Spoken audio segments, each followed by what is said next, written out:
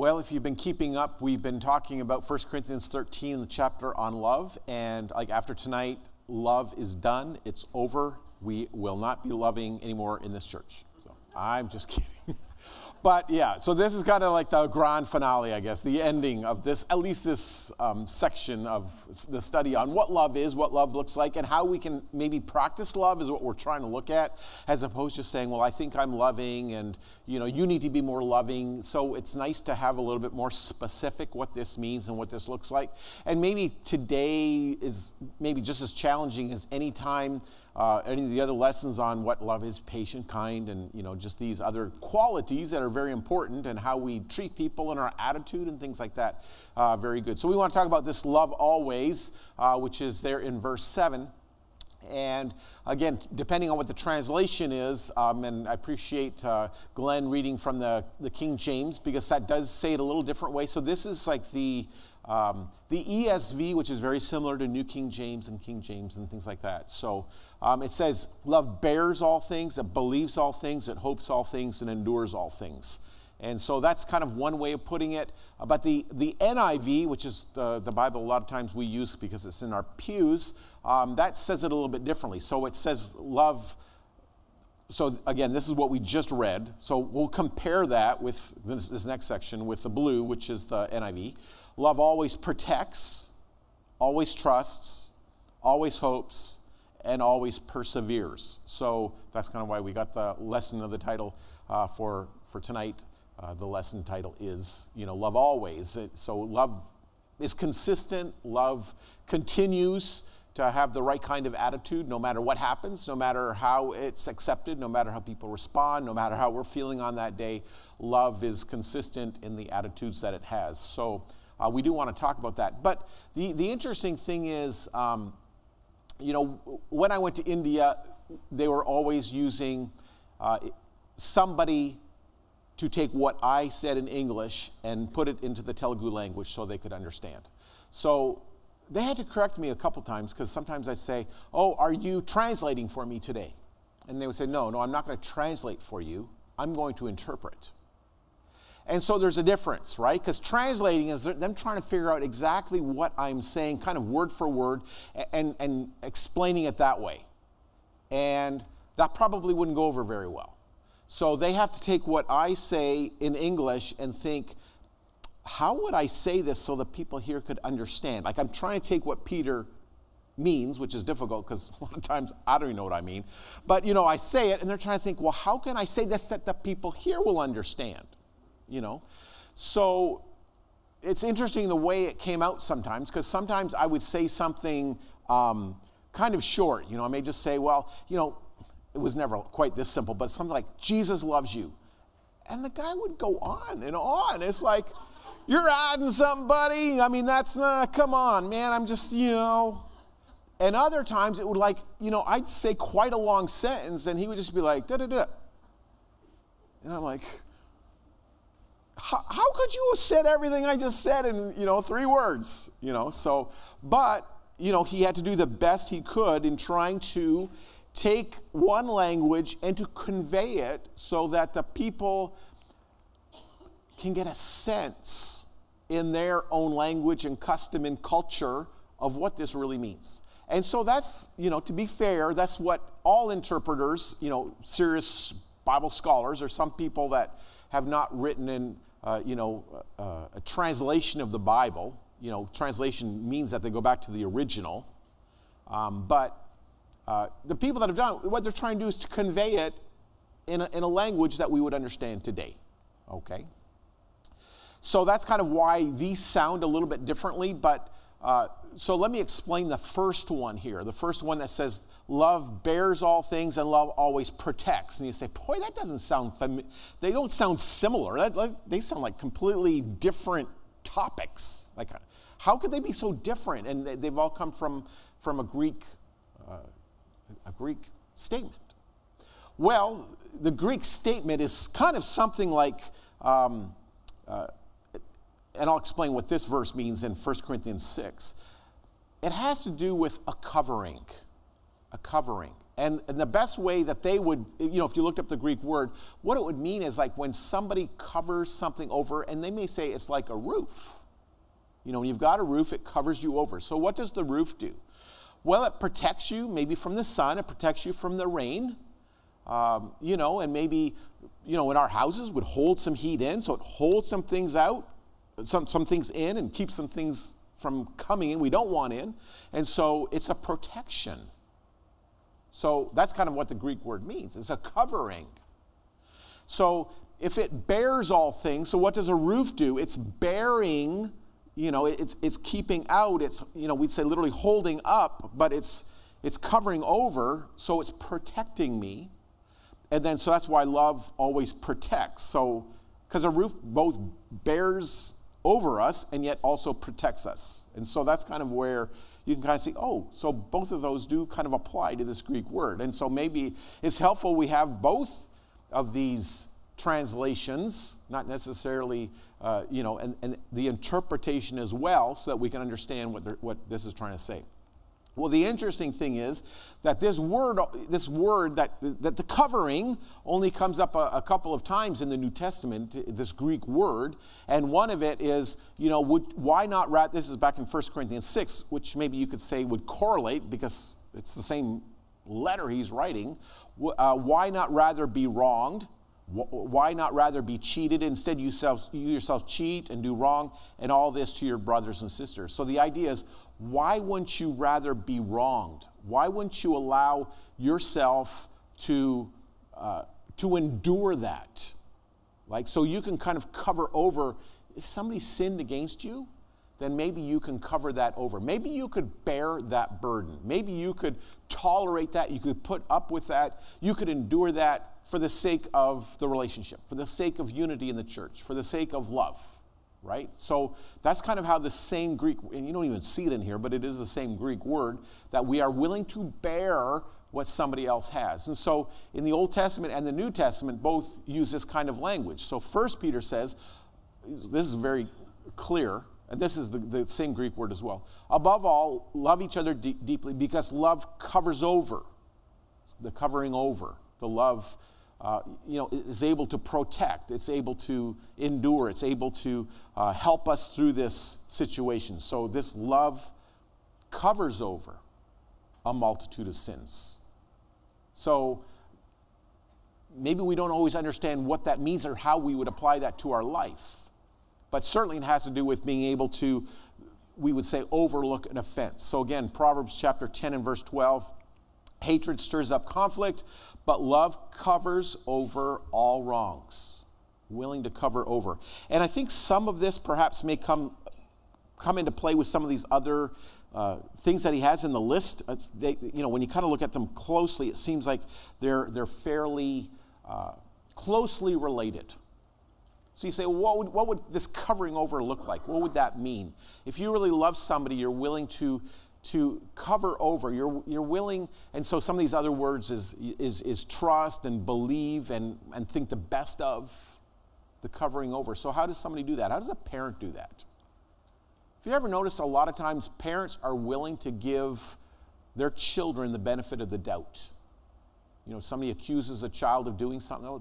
No, they didn't mean to do that. They didn't understand what they were. They didn't, that was probably somebody else, or they were coerced, or this is just the first time they've done something.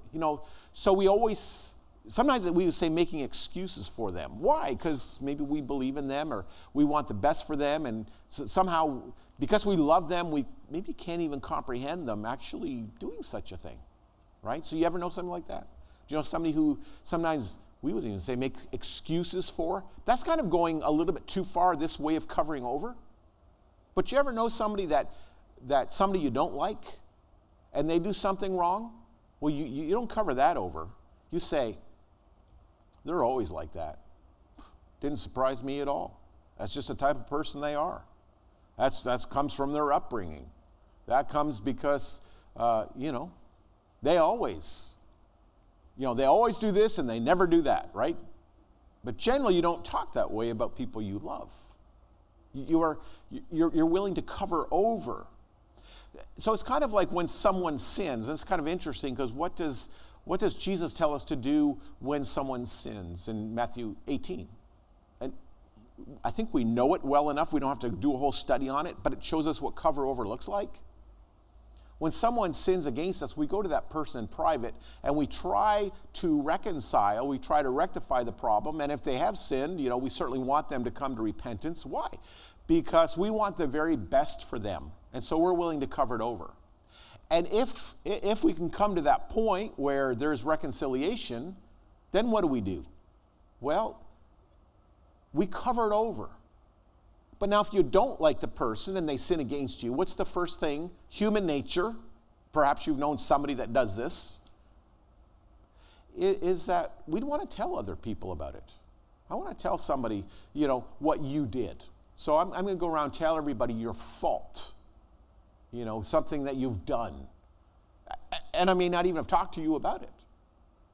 So I'm not willing to cover it over. I'm not willing to bear it. I want to expose it.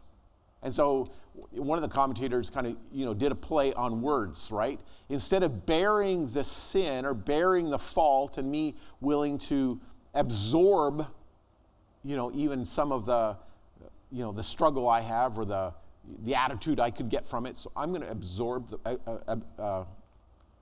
the problem and the difficulty and the challenge. So that would be covering over, right? So that would be the idea of I will bear the burden. So that's B-E-A-R, but you can also spell bear, B-A-R-E, which means expose, let everybody know, kind of put you out in the open, let everybody see your faults, right? So you have two choices, either you can bear it or you can bear it, right? And so he's saying, but love is, I want to protect you. I want to protect your reputation. I want to protect your character. I don't want to make this more difficult for you. But that's opposite to the way our world is. Our world is very much into, if we can find the fault on somebody, especially if it's somebody who's, popular, somebody who maybe is well-known, right? And I know people would never print magazines like that and sell them in the front lines of the supermarkets? I mean, who'd buy that stuff, right? All we're doing is finding out all the trash on people that, are celebrities so that we can feel better about ourselves, right? But that's what he's saying. You see, love would not do that. Love would want the best for them, and love would be wanting to conceal what they're doing as opposed to making it public, because we want to make things better for them. We want to make repentance easier. We want to lessen any kind of shame or recourse. We want the best. And that's what love does. So that's the idea of love would be willing to cover it over. It's willing to protect it, willing to bear it so that that person would not need to be exposed. So some of the other things that love does, and like I say, some of these seem to be fairly closely intertwined, I think anyway. Love believes all things. It believes. Or love always trusts, right? So when we can believe in somebody else or trust somebody. So this is especially when maybe somebody has made a mistake, right? And I know somebody just the other day was talking about, sometimes in the fields of science and medicine and trying to help people and psychology and counseling, sometimes there's two attitudes people can have, right? Well, you're an addict, and I know addicts, once an addict, always an addict, you're never going to overcome this, you're always going to be an alcoholic, you're always going to have issues, you're always going to have problems, you're never going to be able to keep a job, your family's always going to hate you, just that whole thing as opposed to, so that's not believing in somebody, that's not saying, well, you can overcome, you can have a better future, things can look up, right? This is kind of like, well, you'll always be that way, as opposed to saying, man, I know it's a struggle, but I believe in you. I think you can make it through. I think you can There's Lisa right there. I was talking about you, Lisa. I was looking for you. You're not in your seat, Lisa. So Lisa's the one who was talking about, at work, sometimes people always look down on people and say, well, you'll never get better, right? Well, how's that bringing hope to anybody? Because a lot of times it's a self-fulfilling prophecy. But what do parents want to do with their children, right? You don't want to say, well, you're always going to be lazy, you're always going to be a loser, you're never going to succeed in life, you know. You don't want to say that to your children. You want to give them hope to say, hey, you know, you're struggling right now, but you can get better grades. You know, you don't have a job right now, but something I'm sure is coming up right around the corner. So, you know, even though they're struggling, you want to give them hope. Because why? You believe in their future. Right? Now, yeah, they may have some growing to do, but maybe you want to help them through that growing. So this is what love does. It's not always down on people, but it's trying to lift people up and trying to encourage people that they would do better. So that's the kind of person Barnabas was, right, with Paul.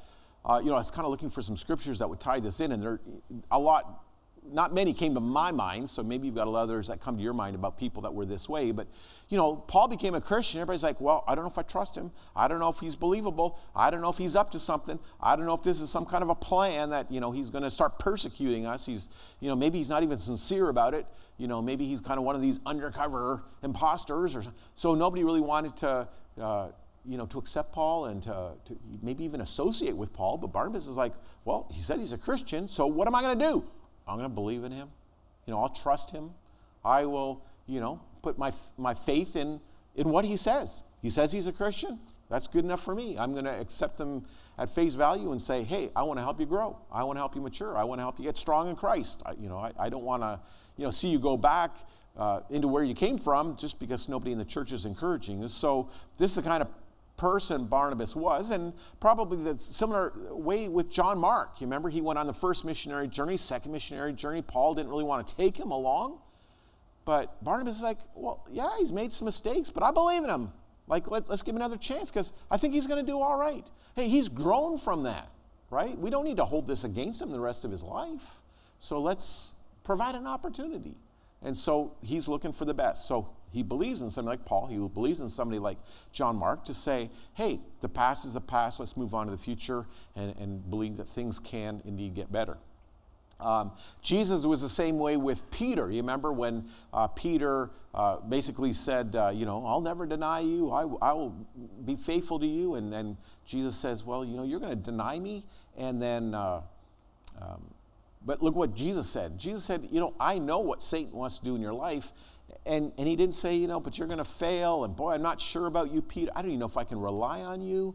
I don't know what your future is going to be, but good luck, buddy. Like, and, you know, we'll see you again sometime maybe, right? He didn't say that. He said, you know, what he did say is when you have turned, right? He didn't say if you've turned. He says, I know you. I know you're going to grow through this. It's going to be a low point in your life, but, you know, you're going to make it through. You can get stronger. You're going to turn back to me, and you're going to be useful in the kingdom. And so what would we say? He believed in Peter, right? So he says, you know, I believe in you. I trust you. I'm going to, even now, knowing what you're going to do and denying me and turning from me, but I'm going to even give you a ministry right now that you can take with you even beyond that point to say, you know, one day you're going to be both an apostle and a shepherd in the church, and you're going to be leading people. And so that's good. And so I see Jesus having that attitude even in what he says to Peter, to try to lift him up and to give him some encouragement even through that challenging time in his own life. Well, so love always hopes. And so this is, you know, very similar in both of the older translation and the newer one about hoping. Again, that's similar to what we've already talked about as far as I can see is, you know, hoping for the future, hoping that this is going to work out. I'm hoping for the best in you. So again, hope is not just some kind of a loose feeling. So quite often it's the same word that is used in the Bible when we talk about our hope is in Christ, our hope is in the resurrection, our hope is God's going to be working through us, our hope's in the gospel. You know, all those words that we talk about hope, and sometimes we talk about faith being very similar to this hope. But this is the same word, but now it's kind of more of a hope in somebody else, a hope in somebody's future. And maybe they're not even there yet. And so Paul sometimes uses that when he talks about the Gentiles. And he's saying, you know, this is my hope. Why do I continue to do what I'm doing? So in Romans 11, he says, I'm an apostle to the Gentiles, but I hope, my plan, my hope, my desire is when I'm preaching to the Gentiles, my own religious family, which is from Judaism, my own people nationally, I want them to turn to Christ. This is my goal. This is my hope, right? And so he's not just kind of saying, well, it's wishful thinking, but he's saying, I really believe this can happen. I really believe this can make an impact. And maybe it did not make as much as an impact that Paul hoped or planned or wished it would make, but there were some Gentiles that became Christians, but also some Jewish people became Christians. So this is what he's saying. I'm doing this with the plan that some of my own countrymen would also become Christians. And he said the same thing when he says, for this reason I came and talked to you, it's because of the hope of Israel I'm bound in this chain. So he's saying, I'm preaching the gospel. Here I am imprisoned. I'm on trial because of my faith in Christ. But what is all that about? He's saying, well, I hope that through all of this, and I'm believing that through this, I think that's what Paul's saying, I'm believing that through the sufferings that I go through, some of the people of Israel will be saved. And so that's the kind of hope of looking forward to, positively thinking that even in a negative situation or circumstances, so if love hopes through those kinds of situations and trials and difficulties, that's where love is. Love is not just giving up on people. Love is saying, there's still time. There's still more that can be done. And then the last thing he says, it endures or perseveres. Again, very similar words of enduring just means keeping on, not giving up, and persevering. And again, that's what love does. How many people here, and I know there's a few, maybe many of us, we have children that are not walking with Christ right now. Maybe at one time they were, and now they're not. Now, has anybody kind of said, yeah, my children aren't really walking with Christ. I've just given up on them altogether. I don't think they ever will. Anybody think that way? Even if you had reason to believe that way, you probably wouldn't. You say, there's still hope. There's still time. I still believe that they can turn around. They've maybe been gone a long time, but, I'm hoping I've not given up. So I'm going to endure. I'm going to persevere. I'm not just going to say, well, they've had a couple opportunities along the way and they didn't take the right road, so it's over, right? So what are we doing, and why do we do that again? This is the point, because that's what love does, right? But now maybe people we don't know that well, or maybe people we don't like that well, it's kind of like, well, they've left the church, they've been gone for like 35 minutes, and we've given up on them. Well, they ain't never coming back, right? What's the problem there? Well, maybe we don't love them like we should. We don't think, hey, man, I am really anticipating that, hoping, but I'm also enduring. I've not given up on them. I've not given up thinking about them or praying about them or reaching out to them, because love endures. So I think a lot of these qualities come when we're challenged. It's not, when everything is just, going very well in a relationship, we say, well, I've got love that hopes and endures and is steadfast and continues and covers, that's that kind of love I have, Well, anybody can have that kind of love, right, when things are going well, but it's through the times of adversity or difficulty or challenges, maybe days where we don't even feel like loving, because, I think most of us are at that point in life that, maybe except for the kids that are under 10 or something, but even then, maybe even kids sometimes don't feel like loving their brothers or sisters or their friends or whatever, but yeah, sometimes we don't feel like it, but we continue to do the right thing, because that's what love does. That's what love is. And so I think that's what Paul is trying to get to. Again, remembering who he's writing to. The auditorium class is studying 1 Corinthians 13, and maybe in about 15 weeks or something, maybe you'll get to chapter 13 and you can just say, we can skip over the whole thing.